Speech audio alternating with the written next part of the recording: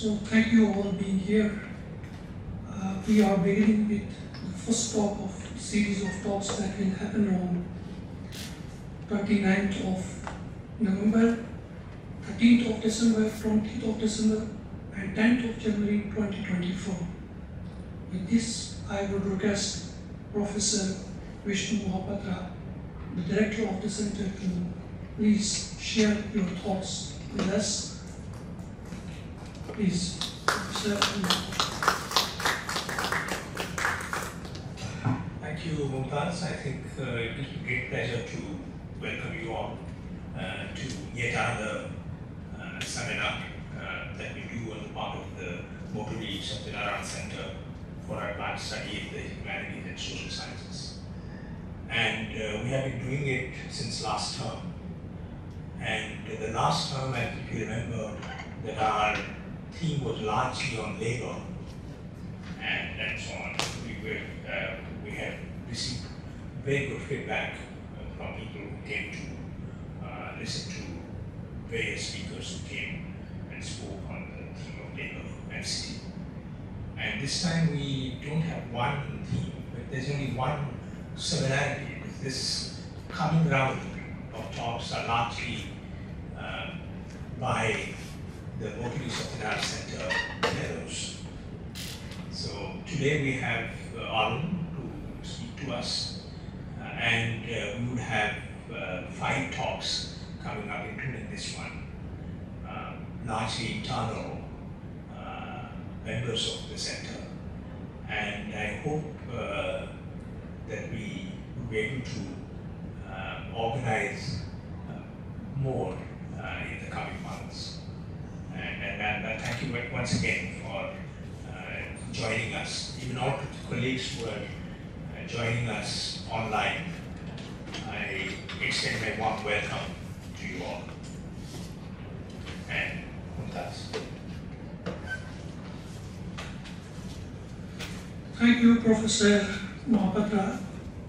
So dear friends, I will introduce our first speaker of today's talk to you. Our speaker, Dr. P. Arun, holds a PhD in political science from the University of Delhi.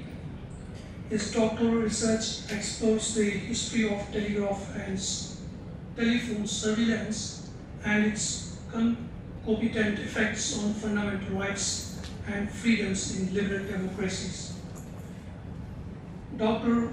Arun is currently working to turn his doctoral thesis into a book. So, with this brief introduction of our today's talk speaker, I would request you, Dr. P. Arun, please continue with your talk. Thank you.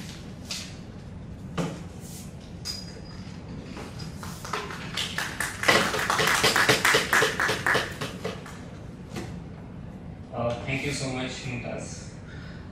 Good afternoon, everyone. Thanks for joining. It's indeed a pleasure to present my work in this series of talks with my co-fellows. Since this is a working paper, I would request everyone to feel free to ask any sort of questions or offer any kind of suggestions and comments. I'm saying this because for any research scholar, questions, suggestions and comments are essential food for thought. Now let me just jump into my presentation. I believe everyone who were present, you might have read the telegrams running in the video loop. So in the first few minutes, I will briefly talk about telegraph, and in the rest, I will discuss about how noises made it difficult to communicate signals. In this hall, there might be very few people who might have an experience of sending and receiving telegrams. Telegraph was the first wired means of communications, and the messages sent via telegraph was called telegram, or even cablegram or radiogram. The message is short with 15 to 30 words. Long telegrams can be sent, but it would be really expensive. And they are usually used by the press and journalists as they hold yearly subscriptions. I would say telegram might sound like sending SMSs in telegraph era, but there is a catch. The sender would disclose the message to the telegraph authority in order to send it. many may not understand what it means. If I ask everyone in this hall to send their messages in WhatsApp or Gmail to the government authority, everyone would feel uncomfortable. Why I would share it to the government to send them my message? So in telegraph era, privacy over telegrams is not possible due to operational non-feasibility or absence of robust legal protection, what we have today. So when I am saying operational non-feasibility, I mean the message is not private because it is read numerous times by the telegraph authorities to send and receive messages and even retained for functional purposes. So therefore, telegraph surveillance is quite different compared to telephone or cellular or internet surveillance. Now, if we look into history, humans were constantly making innovations for long distance communication. The telegraph communication was a major innovation, emerged in 1840s and grown rapidly later on. It becomes important to understand the significance and consequences of instantaneous and rapid communication. For the modern state, it became significant to extend its power over vast territorial distance. It served as a potent force for expansion, maintenance, and administration of empire. In the context of imperial governance, there is a popular phrase, the empire on which the sun never sets. This phrase reflects the reach of British Empire and its vast territorial control, but how it became possible? It became possible with the invention of telegraph communication. By end of the century, the Britishers had encircled the entire world, with telegraph holding absolute control over the flow of information. So here you could see in this slide the map with red lines indicating both underwater submarine cables and overland cables interconnecting many parts of the world. When we look at United Kingdom particularly, we can see that there are many cables chiefly because it served as a central node. In India, telegraph was introduced by Britishers in 1851. The first British telegraph was laid between Calcutta and Diamond Harbour. In the following years, large-scale construction led to connecting major administrative parts, as you could see in this slide, of telegraph network in 1855. The network expanded from 6,840 kilometers in 1857 to 1,88,600 kilometers in 1947. Now, the presence of telegraph during British Empire had primarily reshaped the colonial rule by facilitating means for expansion and control. So Lord Dalhousie called it as engine of power, from whose possession the government could derive immense political and military advantages. An American historian, Daniel Hedrick, argued that the presence of telegraph in the colony was a double-edged sword. On the one hand, it gave an advantage to the colonial state, but on the other hand, it undermined British rule instead of making it permanent. The rapid flow of ideas and information allowed Indians to mobilize, unite in their resistance, protest, national struggle.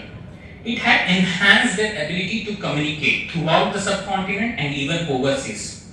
With the colonial state holding control over the telegraph communication and their ability to intercept, monitor, and censor telegram, the question which really bothers me is, how do we understand surveillance power exercised by the colonial state in British India? Instead of taking a convenient route to argue that the colonial state was monitoring and censoring telegraph communication of the colonial subjects and anti-colonialists, I tried to understand telegraph surveillance through a conceptual framework of surveillance studies and media studies. A noted media anthropologist, Brian Larkin, in his book Signal and Noise, holds that the capacity of media technologies transmitting message is signal, and the prevention of those transmitted signals due to technical interference is noise. In the case of telegraph in colonial India, those who intend to send their messages were subject to interception and monitoring, but these subjects were myriad forms of surveillance noises, what I am arguing, which disrupt the information carried out by the signal and thus hampering the communication. Here the flow of signals are subject to the predisposition of the colonial state due to their position and their control over the channel. It thus grants the colonial state a master switch. to introduce different forms of surveillance noises that were not part of the telegraph signals during the transmission but were introduced in between. Now, if we contextualize the late colonial period, roughly around 1910 to 1940, it was the active phase of freedom movement and the trade union movement. During this period, telegraph signals turned out as a mainstay for rapid internal and overseas communication. It was actively used to connect, unite and mobilize themselves to instantly share updates across the country and overseas, share information about arrests and brutalities committed by the police. It provided instantaneous means to connect and remain in touch with each other despite being located in distant time and space. But the surveillance noises hampered it, and Jawaharlal Nehru expressed it as difficulty to being in touch in different places. To conceptually understand these surveillance noises, I follow the conceptual framework of British imperial emotions as articulated by a different set of scholars, Robert Peckman, Mark Kondo, C.A. Perry, D.K.L. Chaudhary and many more. The most recent edition being Javed Iqbal Wani's Sovereign Anxiety. The colonial state was constantly disturbed by these telegraph signals as they were held objectionable, alarming, seditious, anti-colonial. It thus led to denying and undermining the utilities of telegraph by inducing surveillance noises to forestall the course of collective brain, resisting or uniting against them. According to me, the excessive utilization of surveillance noises was primarily due to the reaction toward the anxiety, fear and panic as these telegraph signals challenged their colonial claims to sovereignty and questioned their authority to rule India. The excessive utilization of surveillance noises must be contextualized in late colonial India as they reflect the repression to preserve autocracy besides the ongoing conciliation. Though British were in the process of giving self-government, but the progress was gradual, and during this interim period, British wanted to retain control. Here, surveillance noises served as a viable tool to control, manage and block telegraph signals, vigorously carrying out political activities and political ambitions aiming to attain self-government. To understand the position and power of the colonial state over telegraph, which gave the master switch to introduce different forms of surveillance noises, we must look into the legal regime. So the surveillance power were granted under the Section 5 of the Indian Telegraph Act.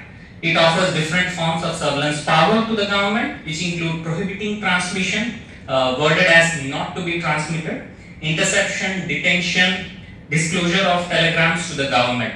These powers can be exercised on the ground of public safety and public emergency. Besides telegraph law, there were rules under Indian Telegraph Rules 1927 and Indian Post and Telegraph Guide.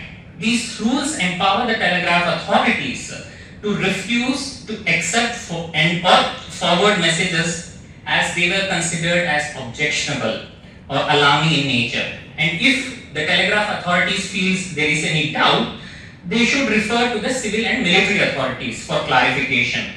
Then there is Defense of India Rules 1939, which came during the Second World War, which gives the power to detain and paraphrase telegrams. Now, with these power, it's not just enough. You need to have a strategies how to intercept and monitor those messages. So, to obtain optimal results, there were diverse strategies to effectively utilize these surveillance noises. So, first is discriminative targeting. Under this, noises were employed to target a list of persons and organizations, including office, accommodation addresses, country origin, destination, anything like that.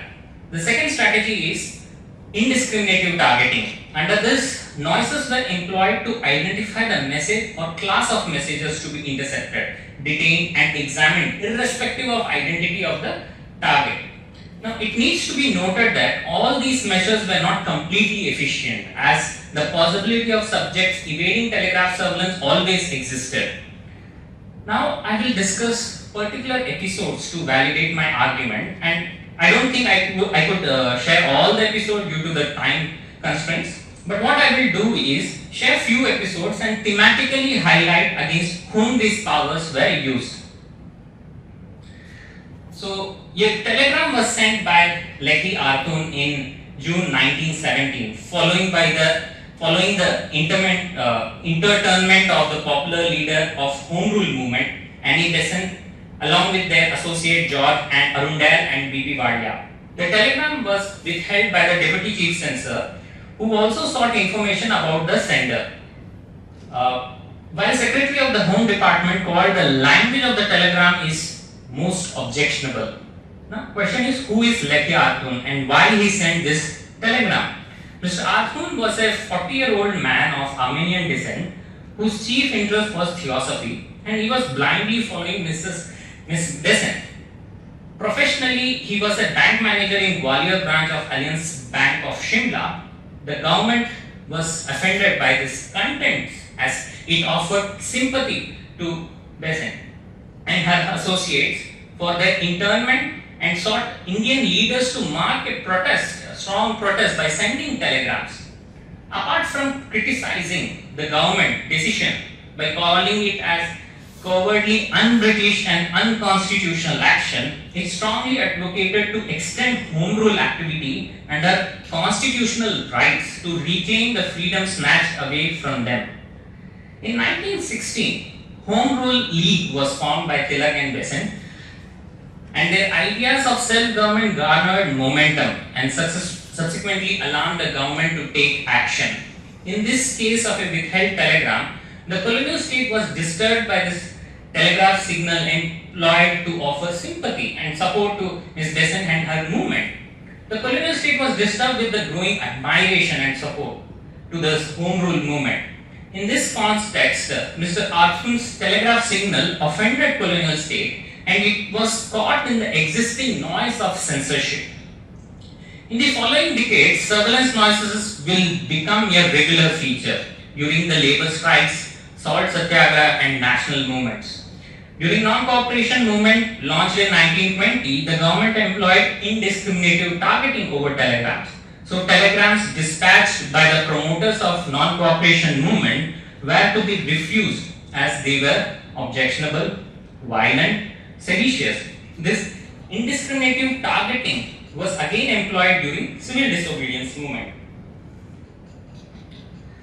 On 6 March 1930, Gandhi broke salt law and followed by publicly declaring on 26 April 1930 to raid government-controlled salt beds in Harsana, presently in Gujarat. His declaration to raid disturbed the colonial state, leading to his arrest on 5th May 1930 after much consideration, primarily to prevent the brain which guided the civil disobedience campaign, as said by the government official. However, they could not prevent the raid, as it was carried out by the Gandhian comrades such as Sarojini Naidu and others, as you could see in the screen. Prior to 5th May, the officials in Belgaum, anticipating the possible arrest of Gandhi, strongly believed that telegrams concerning Gandhi's arrest might cause disturbance. It was arguably the fear which led to closely monitor these messages. The ongoing civil disobedience campaign further led to intensify telegraph surveillance by extending the scope over all telegrams, not just of Gandhi's raid, and supporting this campaign. These telegrams were believed to have a disturbing effect if allowed unchecked. Just 5 days prior to Gandhi's arrest, the Home Department issued the order to intercept all messages containing information about this proposed raid on the Darshana salt works by Gandhi. In this slide, you could see this 2 surveillance order in the month of April 1930. In right side, it is the general order as it targets any telegram, whereas in the left side, it is quite specific as it targets information about proposed Darshana raid by Gandhi. In 1927, League Against Imperialism was launched with a goal to forge international unity and solidarity among people and workers in colonized countries. In its decade-long existence, this international anti-colonial group was suspected of having communist affiliation and thus it remained under scrutiny in both Britain and India. It became more evident with the illustrative case of a telegram you are seeing in this slide. On 30 October 1935, Reginald Bridgman, Secretary of the League Against Imperialism, dispatched a greeting telegram on behalf of the League to the General Secretary of All India Press Workers Federation in Bombay. It was sent for the upcoming conference. It never reached the destination. Hence, few months later, Bridgman sent a letter to the Indian Secretary seeking redressal for the non-delivery of the telegram. This is not an isolated case. There were several messages which were withheld. Besides monitoring such messages of fraternal greeting, surveillance measures were further extended over identifying links and connections of the people and organization affiliated to, controlled by or connected to foreign trade union groups and communist groups and Hindustan Gadar Party. As per the list made in 1935, there were total 152 organizations.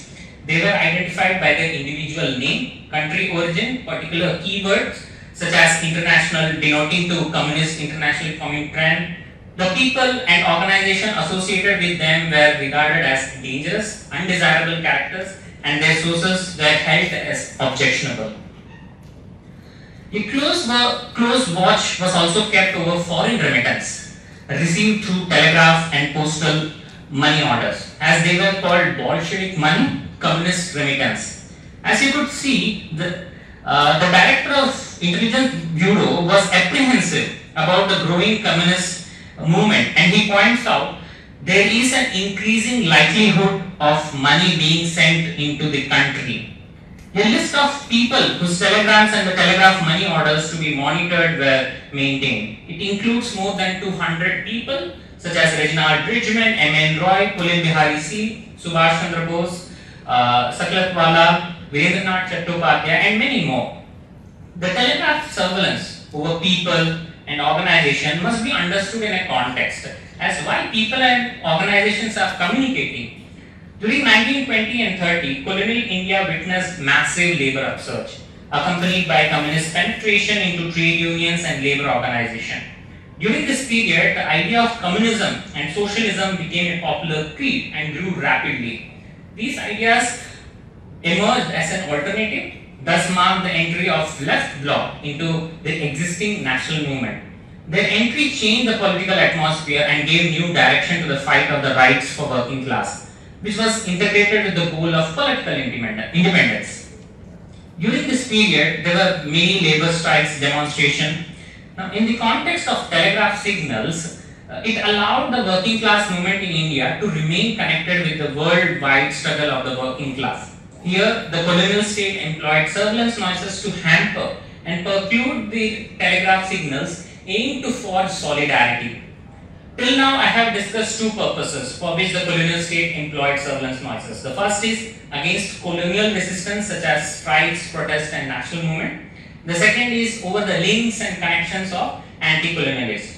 Now, the third one is against the information shared telegraphically among people. On 6th February 1931, Motilal Nehru, the father of Jawaharlal Nehru, died at the age of 70 due to his deteriorating health. A month prior to his death, Gaya Prasad Singh in Legislative Assembly raised questions whether the telegrams inquiring about the health of Motilal Nehru in September 1930 were intercepted and withheld. If so, how many of them were withheld and why? In reply, the government admitted to withholding 3 telegrams in the month of September 1930 and no refund was given back to the senders. Based on this surveillance order, as everyone can see in this slide, telegrams of both from and to Motilal Nehru were detained. So, just few months before his death, during August and September 1930, 28 telegrams sent from different provinces were stopped. This episode reflects the extent of control over the flow of information, which regarded the telegram of Motilal Nehru's death as objectionable. I still believe there is something more behind this decision which I am yet to find. Then the telegram sharing information about information to foreign audience about police arrest and repression. They were also detained. So Madeline Slade, or Miraben, popularly known as Gandhi's adopted daughter, sent telegrams to British Labour MP Tom Williams, American fascist John Hannes Holmes, and expatriate French novelist Roman Roland were withheld. As we could see, one of this telegram to Tom Williams. During civil disobedience movement, Miraben played a crucial role in systemic collection of news about prevailing condition in India and its widespread dissemination to international audience. She assumed this role because the Indian press was heavily censored. She forwarded these newspapers via telegram to Williams, mentioning about, as you could see if it is clear, about the ordinance rule, arrested political leaders and pressmen, political bodies declared unlawful, and so on. The Secretary of the State for India called these messages as the propaganda against the government. A similar message telegram was delivered, addressed to Tom Williams, was sent by Gandhi's personal secretary Mahadev Desai. It was also withheld. Miraben and Mahadev Desai telegram to Labour MP raised a lot of questions both in Legislative Assembly here and in Britain. How do we understand this whole episode? For me, there are two major takeaways. First, surveillance noise was employed indiscriminately regardless of the identity and stature of the recipient despite being a British parliamentarian. The second is, Labour MP Tom Williams and other parliamentarians articulated the members' privilege with regard to correspondence. But they also pointed out that surveillance noise over telegraph signals curtails not merely the sender's right to communicate, but the overall intercommunication between sender and receiver. Lastly, I will talk about episodes of the surveillance noises over press telegrams, which were often used by journalists to report important events. The most notable incident is Jallianwala Bagh massacre, 13th April 1919. The presence of telegraph was not helpful to communicate the news immediately within India and in Britain. The strict censorship imposed control and stemmed news. It really took many months to get real picture of what happened in Jallianwala Bagh. When questions were raised in British Parliament about censorship, British government responded that, I quote, "wires are very much congested. It may have been for that reason that none of this evidence was telegraphed." Now let's look to the second episode. In May 1930, American correspondent Webb Miller was covering a peaceful demonstration in Dharshana, in Gujarat. But Miller witnessed police authorities brutally attacking peaceful raiders. After being an eyewitness of this distressing event, he had to face the biggest hurdle to get the story out of the world. To urgently forward this news about unresisting and unarmed satyagrahis being beaten up by armed police force in British India, he made use of the nearest telegraph facility in Balsa. But the telegrams were detained, and the message got delivered after Miller found a loophole in British censorship. As the news came out publicly around the world, it shocked everyone as it exposed the British wheel of being civilized and being democratic. During civil disobedience movement, the colonial state strongly felt that the effective check must be kept on press telegrams. According to British authorities, Indian press was engaged in supporting civil disobedience campaign, which is as they called as a lawless movement, as it was inculcating violent revolutionary ideas, spreading seeds of disaffection against the colonial state through propaganda and seditious messages. As you can see in this slide, between 10 March to 1st May 1930, which is roughly the period of 53 days during Dandi March to Dharshana raid, total 95 foreign and inland press telegrams were intercepted and followed by the decision to either detain or allow them. In this table, telegrams refer to one telegraph message, but the recipients of that message are either one or many. Except few related to diplomacy and foreign affairs, many telegrams were related to civil disobedience movement. So when I was going through all these 95 foreign, inland and press telegrams, the contents of these press telegrams showed a distinctive rationale behind government's action, and they were clearly evidenced in these two instances I want to mention. By April 1930, the ongoing civil disobedience campaign had reached northwestern frontier province, and it was fervently pursued by local nationalists. However, the British authorities employed brutal force to suppress this campaign, as evident in this Peshawar massacre. On 23rd April 1930, Peshawar witnessed worst massacre, also called as Qissa Khwani Bazaar massacre. As official figures, about people were killed and same number of injured, and but the actual numbers were 5 times larger than that. Now the thing is, we need to look into the number of telegrams, which I have tried to compare which telegrams were detained and allowed to go. So the violent suppression in Peshawar was followed by the calculative measures of switching on surveillance noises to suppress news revealing factual events, and only permitting transmission of messages pertaining to violent acts by the demonstrators. As everyone can see this slide for comparison of the contents of the press telegrams on this Peshawar massacre, between 23rd and 29 April 1930, 19 press telegrams were intercepted pertaining to this measure, out of which 5 were detained and 14 were allowed. Now let's go towards another instance. Police brutality against salt satyagrahis. In April 1930, press telegrams revealing police brutality against salt satyagrahis were intercepted, but only few were detained and few were allowed to go. On 22nd April 1930, a telegram sent by Bombay Provincial Congress Committee to Gandhi and Motilal Nehru was detained. As you could see, as you also can read the highlighted lines, 300 police attacked volunteers brutally for half an hour. Continuously, volunteers strangled hair, pulled till blood came out, kicked at testicles. This information was shared via press telegrams across India, and they were detained for being alarmist in nature. But the news got shared to the Bombay Chronicle newspaper, and on 23rd April, and the next day, it got published as a front page news item.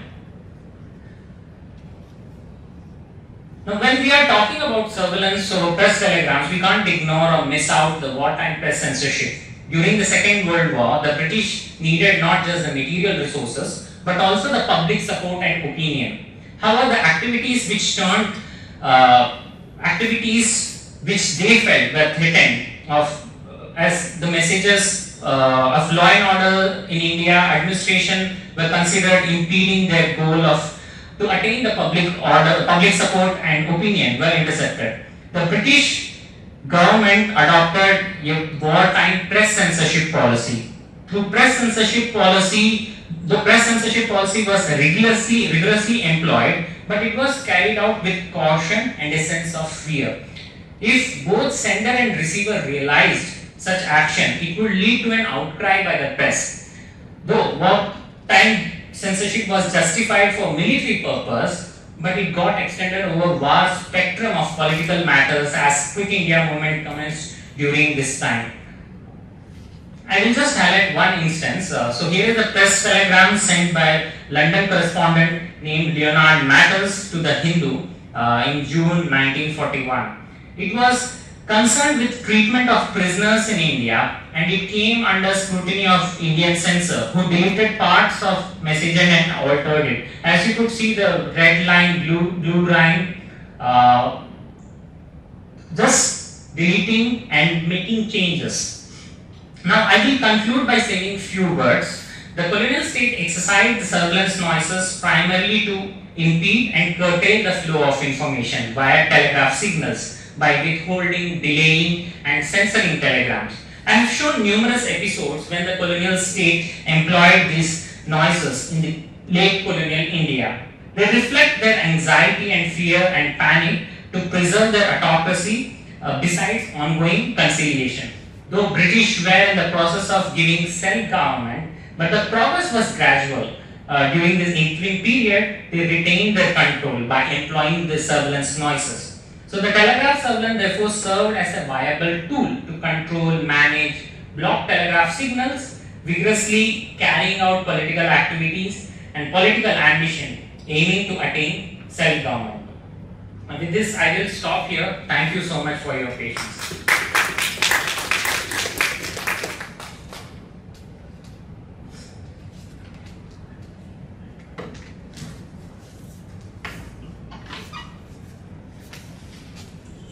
Thank you, Dr. Krea, for your talk. It was really interesting to listen telephone and telegraphic surveillance during the colonial period. But you are narrating it so nicely that I was feeling like we still are carrying that legacy of telephone and telegraphic surveillance in our era too, when all authorities suspend the internet and the other communications when something happens in our states. So with this, I will open the floor for discussion, and if any questions you have, please, Dr. Arun is here to answer that.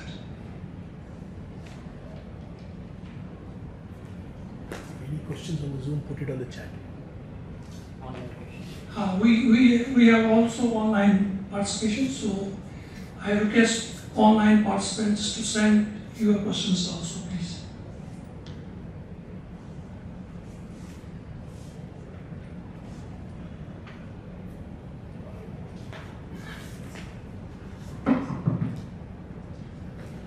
Thank you, Arun. That was very insightful. I was curious about one thing. I think and forgive me if I missed that bit, but in one of your initial slides, you mentioned how the telegraph network increased drastically in the late 19th century decades. But in your presentation, you mainly focused on the 20th century. So I was wondering if, if you had a particular reason for focusing on 20th century decades, and also in case you have studied the late 19th century, what was happening in terms of anti-colonial resistance and telegrams, and was the history of colonial surveillance not relevant to those late 19th century decades when the telegram was expanding as usual? Thank you.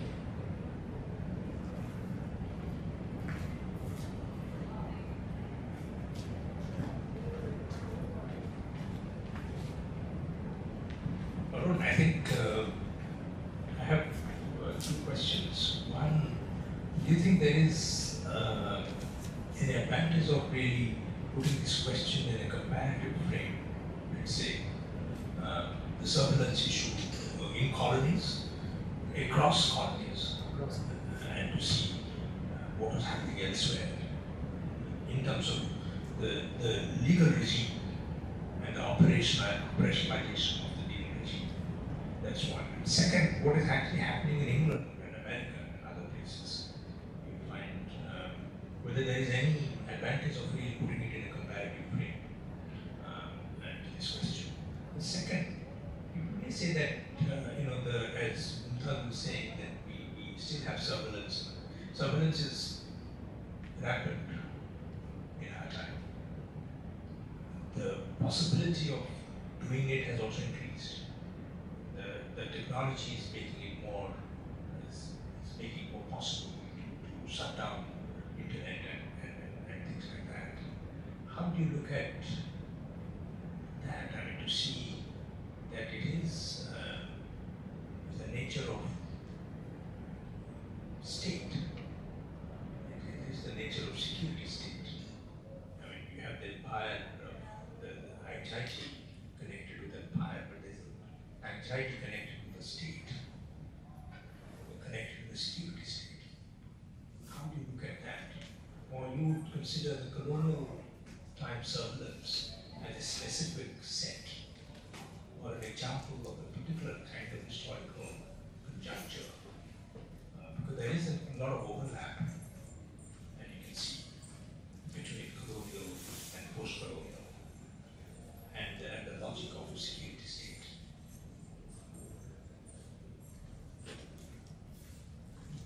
you can respond and we can take the next question. First of all, thanks Mumtaz for mentioning. Thanks Mumtaz for mentioning about internet shutdown, and also connected to Professor Vishnu's question. This is Indian Telegraph Act. It still exists. That law I am talking. It's not just a Colonial Act, which is no more.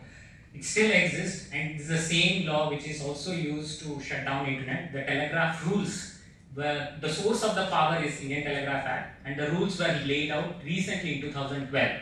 So the power is still the same, the section 5 prohibiting telegrams. So the telegrams also means internet communications. So this is the vast kind of definition which we follow. And presently the government is aiming to amend this law as Indian Telecommunication Bill, which is pending right now.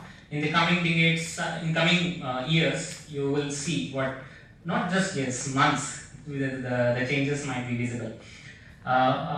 Let's start with the question, how do I understand surveillance prevalent today?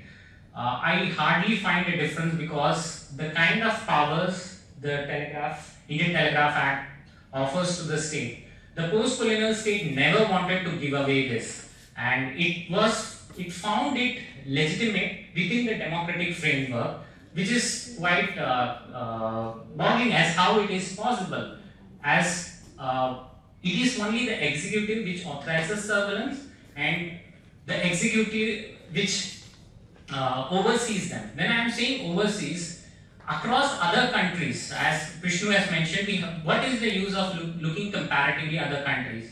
So in America and Britain, they have abandoned the system of only executive authorizing surveillance. Rather, they said that executive can seek surveillance order and the judiciary would authorize. They will constantly oversee their actions, whether it is legitimate or not. And there will be remedies if I felt that I was unlawfully being kept under surveillance.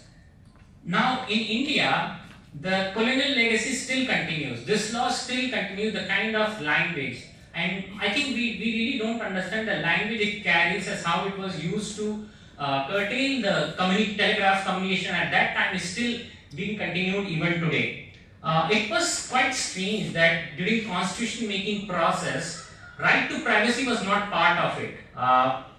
This law would have had some limitation at that time, but right to privacy became a fundamental right in this in post-colonial India. Recently, in the Puttaswamy judgment, right to privacy became a fundamental right.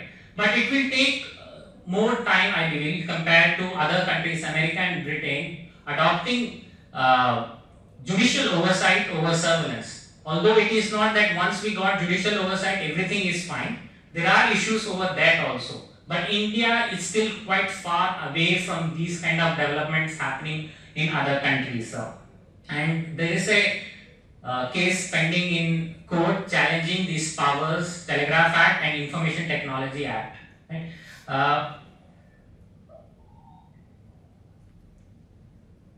Then, if I look comparatively of what Professor Vishnu said, in India we had the Indian Telegraph Act.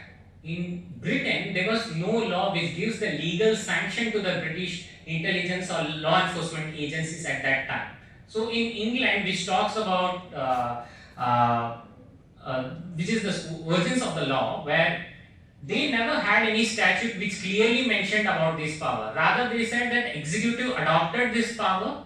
When it comes to India, they have clearly inscribed this power to intercept. So it took a lot of time. So it was in 1960s, Britain finally made their law on surveillance, clearly mentioning, okay, these are the powers and these are the limitations. But here we find in Indian colony it was an exception. And we are exception to the state to carry out surveillance without any kind of restraints. And it still continues even today. Let's go to the first question asked by Sayuri. How telegraph network worked during initial phase and why I am focusing only on the late colonial India.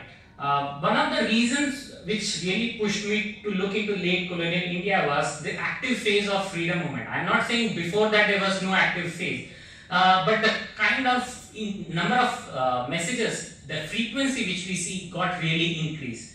Although I am really interested into looking even before, going even during the 19th when the Telegraph Act was introduced. I am also interested into, I hope once I get access into those archives, I will look into it. But in terms of scope, it really becomes huge working on that. So that was a major reason why I focused on just looking into the one particular phase to bring nuanced analysis of what was happening, how powers were being used, and what was the reaction to those powers. Thank you.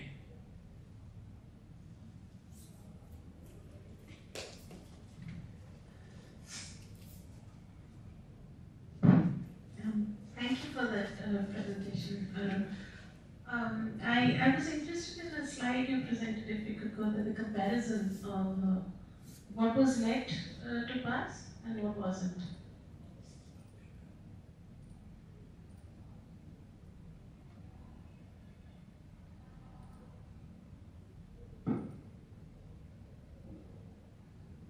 Yes. So in terms of, could you give me a sense of the data that you have here, Yes. and what sort of analysis did you? Yes. Say something about it, but if you could draw it out. Yes. Fascinating. I was just looking into these messages again and again. It took 2-3 days. I felt that how you can allow certain messages and detain certain messages. So I felt that once the messages related to the British authorities, they being attacked, the brutality committed over them. These were just allegations. I am not saying it was proved by any committee or not, because this was the initial time. Rumors happened, so many things happened. But they allowed the messages. Just look at the fourth one. The order disperse unheeded mob, proceeding attack police station, Wala's telegraph office, cutting wires.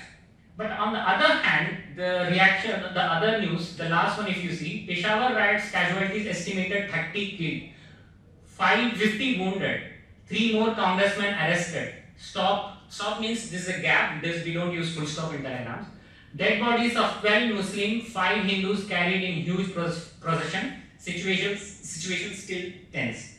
So when the people were giving the narrative of what happened over there, whether there was any killing of people being killed, they didn't reveal that information. So they never allowed that. So they detained these kind of messages.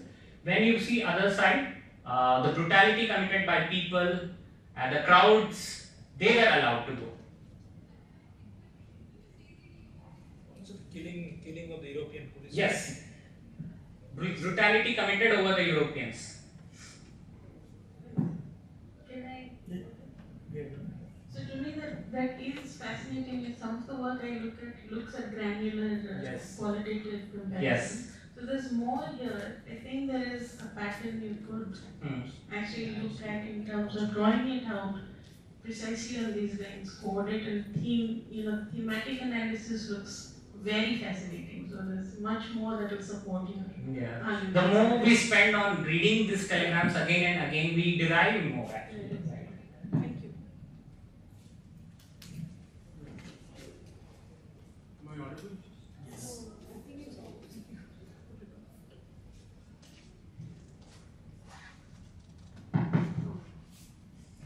Yeah, so you had a slide where there are cover of 4 to 5 books about state anxieties, right?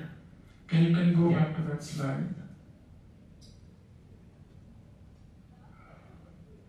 Yeah, so what captures my attention is sovereign anxiety in a Yes. timeline. And there is, I can see clearly like 8 years after independence. So how those years after independence are still connected to probably surveillance over telegraph messages? How is that, like, why is that happening? The second question probably that has a very straight answer. I'm thinking about prisoners in Port Blair, and then there the known actors against British state were supposed to be kept in confinement. Are there also instances where telegraph from those people at Port Blair who were prisoners were also censored? So that's all.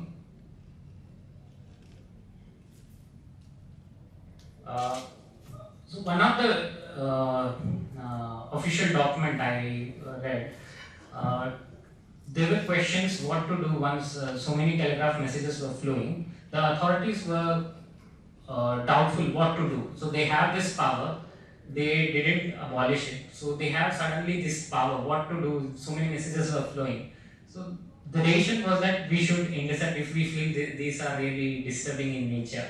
I think there's much more I can look what happened just as we got independence. So Javed Iqbal Wani's work is something really fascinating to look in terms of different time phases. So in post-colonial India, once we have got the constitution, the freedoms were recognized, there were restraints over the power of the state. Did it really play any major role in curbing the kind of powers they are using under this Telegraph Act? So I think I could look more into it. And then your suggestion on prisoners in Port Blair, I am not much aware of it, so sorry for that. Just one follow-up question is. Yeah, so if I think like there was assassination of Gandhi, Definition? and assassination of Gandhi post-independence, and also India saw a great human, I would say, massacre post-independence because of migration from India to Pakistan and Pakistan to India. So that was a period of upheaval. Yes.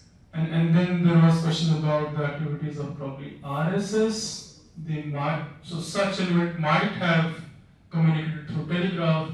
They were also part of these sovereign anxieties post-independence.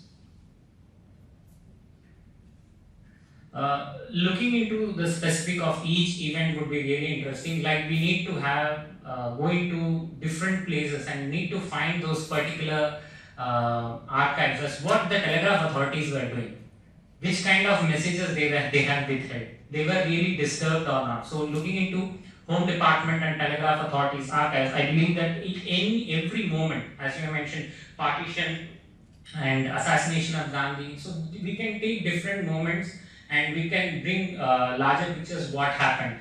Not just us, as I will say, the radicals, the communists. If we go into each member and if we are able to bring to the narrative of how they were constantly moving across different countries, how they were communicating. If they were communicating, obviously through telegraph or any other means, whether it was intercepted or not.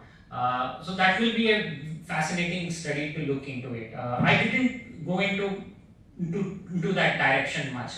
This is as an increasing scope. That's yeah. Yes. I have a question. So this is going to be following the thematic analysis question more. Yes. But I'm more interested in what sort of guidelines or manual or something Yes. given out to the individual telegram offices at, let's say, at each telegram station. What sort of words were framed as censored, not allowed to be detained? Was there any pattern to that one? And are you familiar with the recent day surveillance tool that DRDO and this is one central monitoring authority in India and Delhi which uses? So also is also very similar to this system of flagging out keywords and key phrases. Okay, so do you see a continuity there? At least the recent ones are still not available in public knowledge, but some are in forms of court statements and public statements from parliament authorities. Do you see a continuity in the use of language or in the framing that seems to be problematic? And especially in the post-1990 era, what do you see, especially the post-Twin Tower blast, Twin Tower incident and American war on terrorism? Do you see this taking a much broader shape where we move away from words, text to much more multimodal surveillance in terms of CCTV, in terms of facial recognition? Those are all coming. Because one of the interesting facts is Delhi and Chennai, in fact Chennai more than Delhi, is supposed to have more CCTV cameras than many cities in China. So just curious. So this is also coming out from the Telegram Act, again 1885. So how do you see the sort of expansion of surveillance regime in these new states or in this post-colonial states? Yeah. The first guidelines. I was able to access few guidelines. So telegraph authorities were very confused what to do with a telegram if they received, they felt were objectionable. So one thing is they, with their discretion, they could just withhold that message. But if they felt that okay, they can't make that decision, they have the authority to send that telegram to civil and military authorities. If it was about diplomacy, how a telegraph authority at that local level can make that decision. So those messages reached the authorities who can make that decision. So this was largely the guidelines, but there was always error. It's not that it's a perfect system. They usually made errors. So one of the instances, Gandhi arrest, information relating to Gandhi's arrest was to be intercepted. But they intercepted every message related to Darshana's raid. So it was, so surveillance order was on intercepting Gandhi's messages relating to Darshana's aid, but they intercepted every message communicated about Darshana's aid. So this very nuance of that message, the surveillance order, which the authorities could not distinguish, and later the official responded back saying that, so you are doing something wrong, you should stop this. Okay.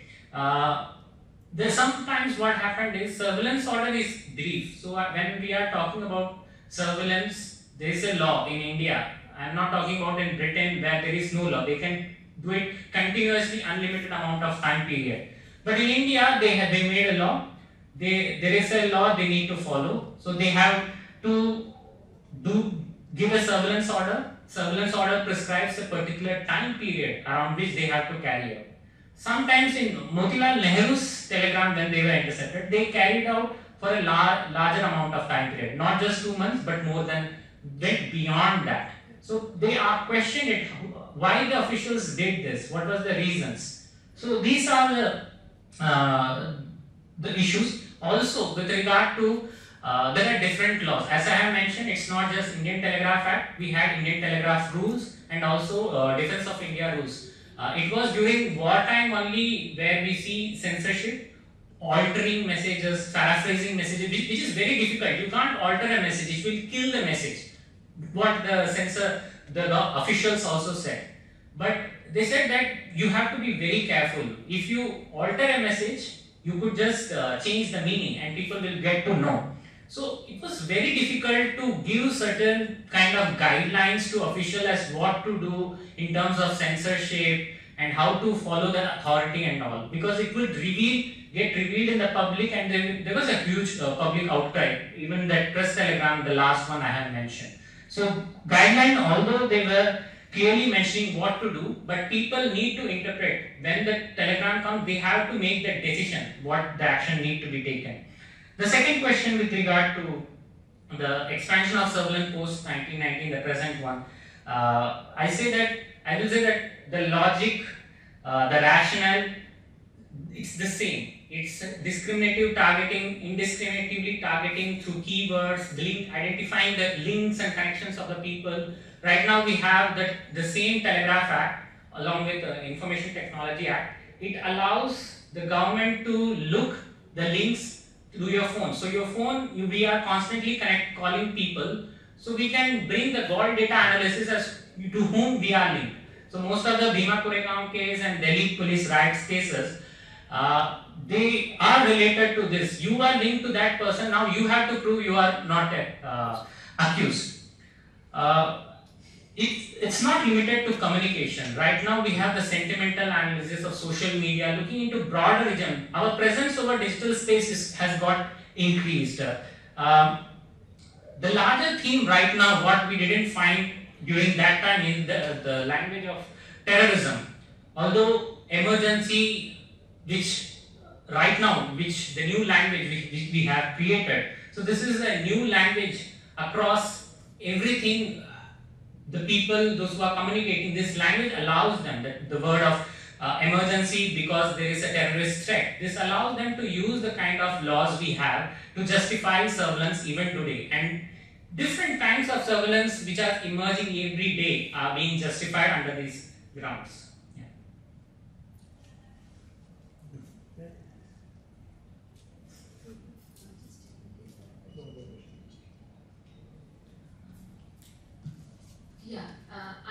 I was curious, in case you have come across in your archival research any question, and this has to do with the telegram workers. I'm assuming there would be a lot of Indians. Are there any incidents of subversion or, say, labor strikes or resistance from within the system? Yes. Nikhil Chaudhary's work, the telegraph imperialism. So he briefly mentioned about telegraph workers protesting. So Indians are telegraph workers. Just imagine the message they have reached and they don't follow the order. Or they were engaged in a telegraph protest and they are using the telegraph channels to communicate that we are going to unite and all. So he did talk about one of this movement, but if you look at telegraph workers union and all, that is a very interesting, fascinating study. There were studies in Britain and America, but in India we still need to go into that aspect as you have mentioned.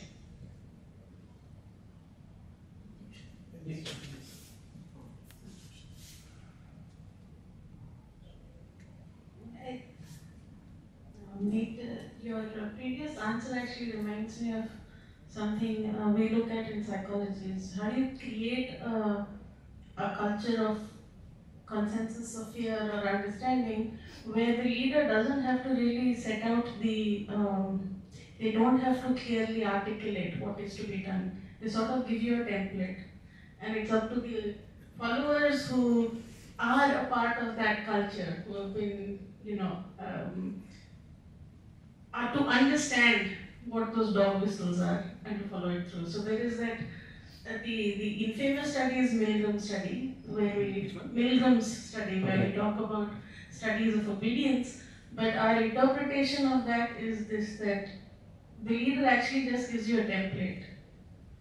The followers interpret it towards it, but that interpretation is usually followed through a culture of what is it that you're supposed to interpret. Yes.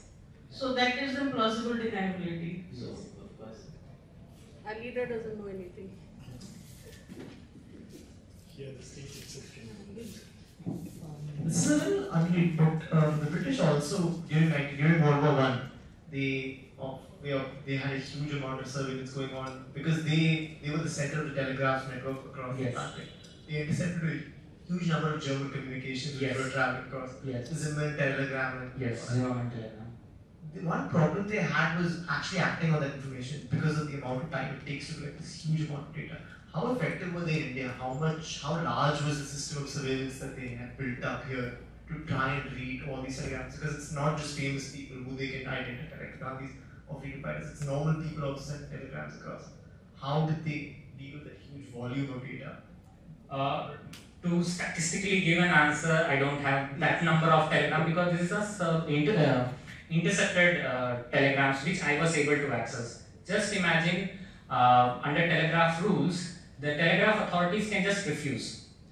So it never reached the officials. So the telegrams I accessed there were questions whether it needs to be sent or not. So civil and military authorities were supposed to make that decision. So government said they have sent a telegram, so this is objectionable. You have to make a decision. So it was within. They are holding that message. They made a decision. Okay, let's allow this. So one of the limitations to bring that kind of how effective it is, possibly it is to look through the message which is being sent and the kind of consequences it had. Did it really made an impact? Were they able to send the news in terms of during Jallianwala Bagh? I believe that it was really effective. Not just censorship, physically not allowing any person to move beyond the Jallianwala Bagh. Really didn't allow many people. It was a year later people say that we really got the picture about what happened in Jallianwala Bagh. So I think that statistical figures would be difficult, but we can infer through looking through messages and try to understand what happened during that instance, during that moment or particular strike.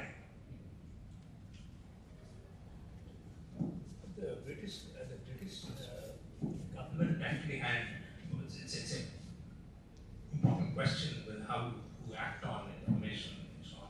As you know, there's a fortnightly report that police always give, and that fortnightly report was a very important source of information. Yes. Local information yes. on what is happening. Yes. And every fortnight police reports. Yes. Where really that huge archives of that. Yes, right. And so on. You could see that what people are doing, what police is actually assessing on the ground, what is happening. Yes. The same Gandhi has become very popular. Yes. They say, there's some are actionable, but some are not necessarily actionable. Some are a statement about what is going on. The overall, the mood, sometimes capturing the mood, capturing what is going on. Not that they can, they're not actionable the way we're thinking in an immediate sense. Yes. Unless there's a real violence. Yes. Unless there's something is about to happen that you go and so the question that I had was that now that you have a lot of states are interested in surveillance, yes, and particularly in the kind of global networks, do you think there was a sharing of these information during the colonial period, and now, for example, we have a lot of sharing that happens among the intelligence agencies across states. Yes. They're not really keeping the information themselves. Yes. And also sharing, and there's the protocols, so I'm not very sure, but there are protocols by which messages are coming across the national boundaries, intelligence agencies, and so on, pushing on information to other people, because the information highway is quite entangled in the contemporary times.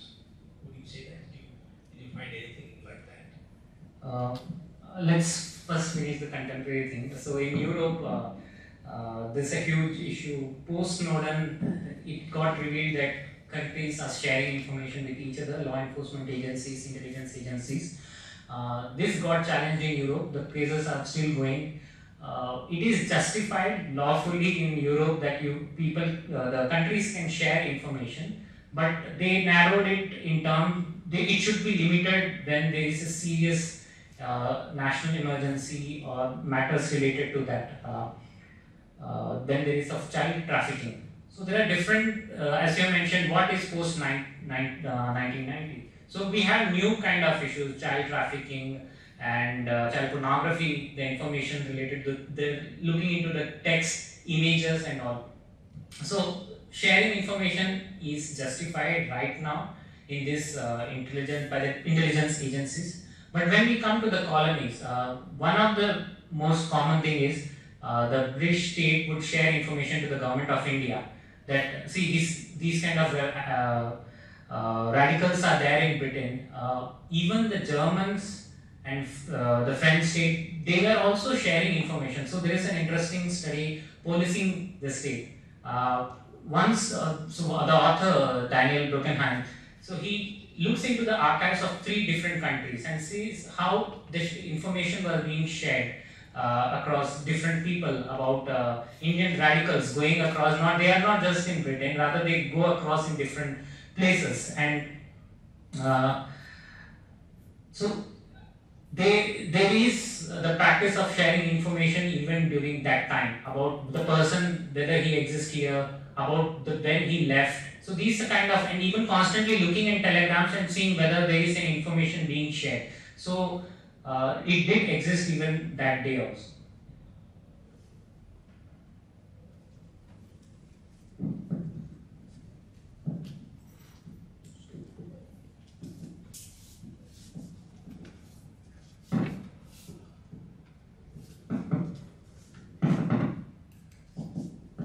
So with this, we shall end up today's talk, and with the hope that we meet again on 29th of November.